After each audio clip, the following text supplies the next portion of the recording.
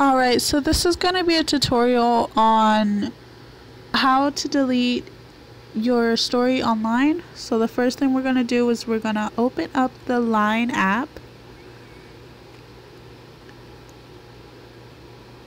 And then you're just going to tap on your profile.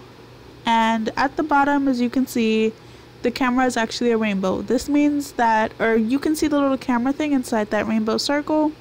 This means that there's nothing on my story. If I try to change my background photo,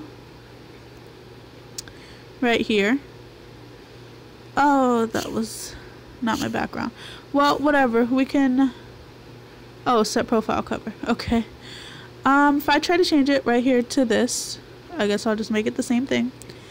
It says public profile updates will be shared to stories, and if you notice at the bottom, this thing right here is ticked automatically. I'm trying to like, you see it right next to done, but it's usually going to be ticked automatically. And if you press done, as you notice right there, that little camera icon came up as the photo that I just changed. You can tap on that and then click on the three dots at the top and click on delete.